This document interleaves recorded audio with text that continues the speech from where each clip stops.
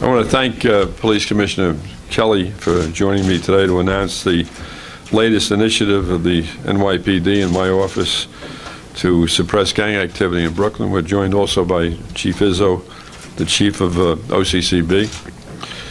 Today we announced 4 separate indictments charging, and with me, by the way, is Lance Ogis, who's my counsel, who supervises the Gang Bureau. Deanna Rodriguez is the chief of the Bureau. Ed Carroll is the executive assistant DA, second in charge. Mike Perkins is the first deputy chief of the Gang Bureau, and Lauren Ortiz, assistant district attorney. And Mike Perkins and Lauren will be the trial lawyers. Today we announced 4 separate indictments charging 49 gang members with multiple felonies carrying substantial prison sentences for those convicted. Most of them have been apprehended and have been held in either very high bail or no bail. For several years, 2 groups of street thugs who are members of VCG, or Very Crispy Gangsters, if you believe that, that's their name, and the Rockstarz have carried on a feud with escalating violence, which involved 12 shootings, one resulting in the wounding of a 10-year-old boy who was shot in the neck while watching television in his family's apartment. The feud also led to 3 homicides. This warlike rivalry began on September 6, 2009, when it's alleged that Rockstar gang member Michael Allen Reed, known as Skills with a Z, shot and killed VCG gang member Taquan Crandall, who is known as Weez. For the next 3 years, the Rockstarz and VCG feud terrorized parts of the East New York community as they recklessly shot at each other in crowded parks and on busy streets with no regard for innocent bystanders. The Rockstarz gang claimed the Linden houses in Miller Park as their territory, while the VCG gang claimed Pennsylvania and Livonia avenues to Glenmore Avenue as their territory. And the maps over there show the areas that they claim to control. Both gangs used Facebook, and you'll see examples of that, to taunt each other. After the murder of 3 members of the VCG gang, the Rockstarz posted, quote, "The Rockstarz are up 3-0, end quote. 2 indictments unsealed today charge various Rockstar members with murder in the 2nd degree for the murder of 3 VCG members. The other 2 indictments charge VCG members for violently retaliating against the Rockstarz. For example, VCG member Darnell Jones shot at a Rockstar member early on the morning of May 14, 2012, missing him and instead striking an innocent bystander. The indictments against the VCG members charge them in 4 of the 12 shootings through matching ballistics evidence. On November 15, 2011, for example, we allege that VCG gang member Marcus Worrell attempted to murder a Rockstar gang member whom he believed was responsible for the murder of a VCG member.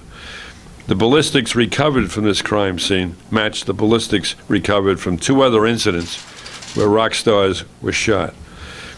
On November 30, 2011, VCG gang member Sean Franks was arrested for gang possession in Manhattan.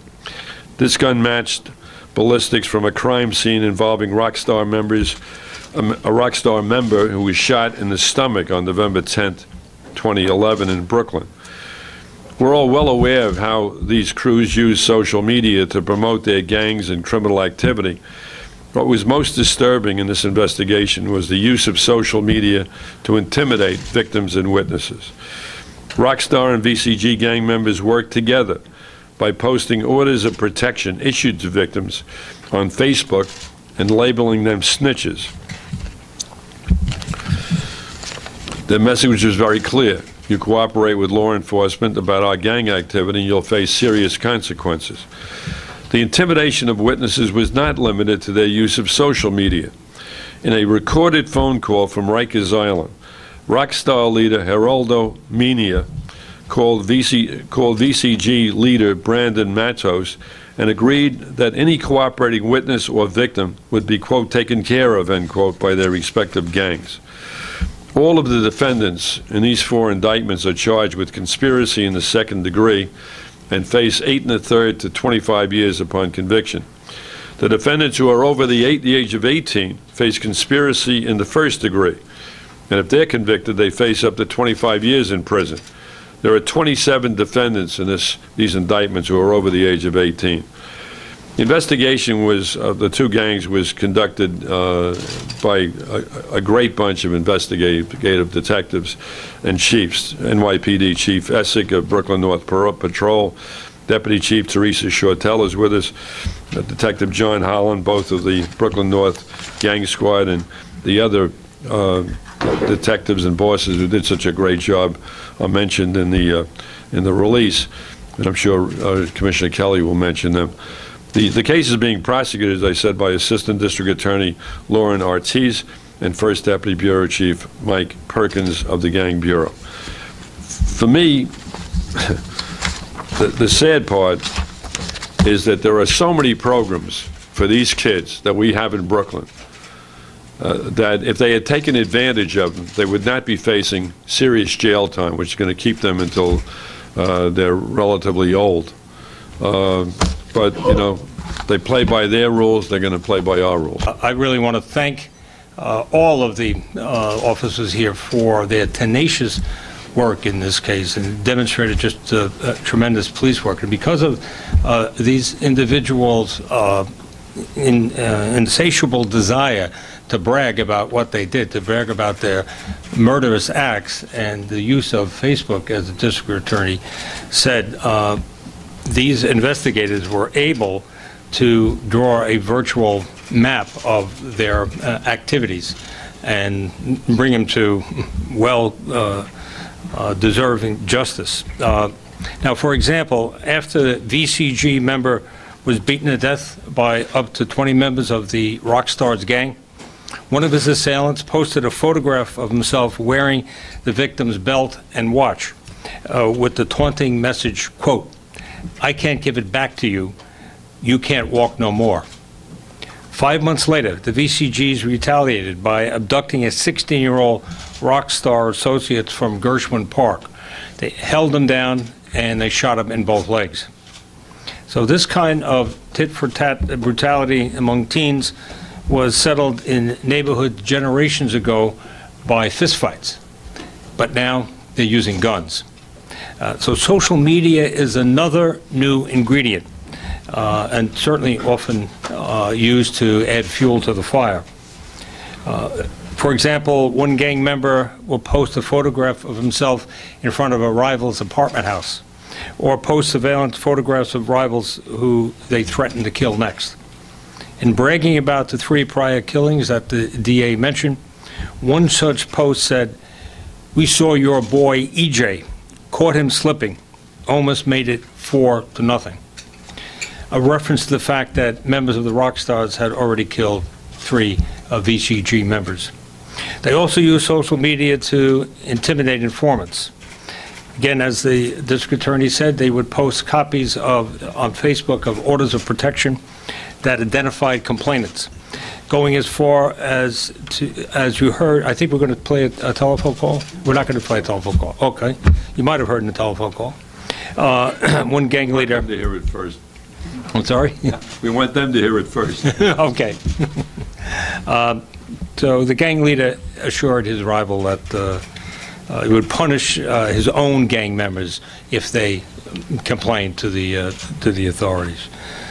So the casualties of these petty rivalries are not limited to the perpetrators themselves, unfortunately. Again, as was said, as a result of a shooting between these 2 groups in the last couple of years, a 10-year-old boy was shot by a stray round as he watched cartoons inside his apartment. A 28-year-old man was shot stepping off a bus on his way home from work. And an off-duty police officer stopping at a McDonald's was shot in a crossfire between the Rockstarz and VCG. And a 17-year-old girl who had the temerity to refuse Rockstar's demand to help set up a shooting of a VCG was herself shot 3 times in the face as she left the Wortman houses on her way to school. She was left a quadriplegic as a result. Now, while Facebook and YouTube helped the gangs communicate, they also led to their demise. So did good old-fashioned police work, including stop, question, and frisk. For example, a 16-year-old stopped in connection with suspected fare beating in Manhattan was found to be in possession of a loaded 9mm handgun that had been used in a shooting in East New York the week before. Another 16-year-old who matched the description of someone seen taking a gun out of a backpack prior to a shooting was stopped and found to be in possession of a loaded .25 caliber firearm. It was the same gun used in the shooting that resulted in the wounding of the bystander getting off the bus. In another street stop, a 16-year-old was found in possession of a loaded .357 Magnum, a 17-year-old in possession of a loaded .38 caliber revolver. All of these teams were either VCGs or Rockstar members. We found during the course of the investigation that the gang members would often have girlfriends carry guns for them under the assumption that they'd be less likely to be stopped. They also stashed so-called community guns in hiding places for the same reason. The last time District Attorney Hynes and myself were together here, he mentioned how murders had fallen below 200 in Brooklyn for the first time in 50 years. Right now, murders in Brooklyn are down another 23% and down 17% citywide. And we're on a track to establish a new record low. After experiencing spikes in shootings earlier this summer, the number of shooting victims in the city has also fallen. It's down 1% so far citywide and down 13% in Brooklyn. This is due in no small measure to the efforts of the people that you see here.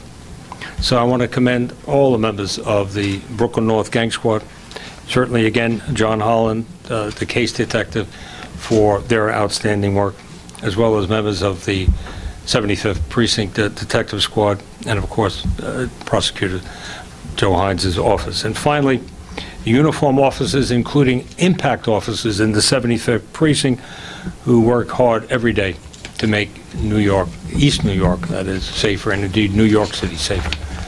Thank you, Joe. Thanks, Commissioner. Any questions?